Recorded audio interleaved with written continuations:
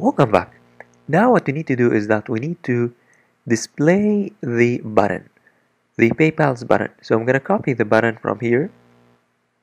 I'm going to copy the button, and then I'm going to remove it, and then I'm going to paste it here below the total. So we need to display it here. Here I'm going to paste it. So we have the PaPal's button here. Now let's test. So I'm going to save everything now. Save all. And then I'm going to head on over to the browser and test. First I'm going to refresh the products. And then I'm going to add something to cart. I'm going to add this to cart.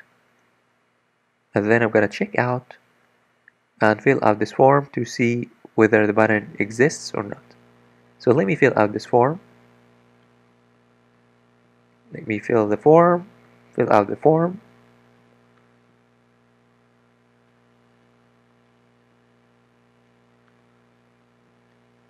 And then I'm going to click on the checkout. If I click on checkout,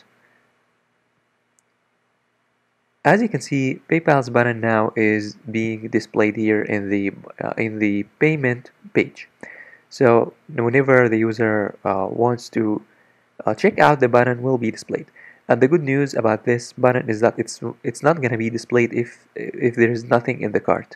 For example, if you remove everything from the cart, if you go back to the if you go to the cart page, if you go to the cart and remove everything from the cart, and then try to go to the payment page. Let me go to the payment page.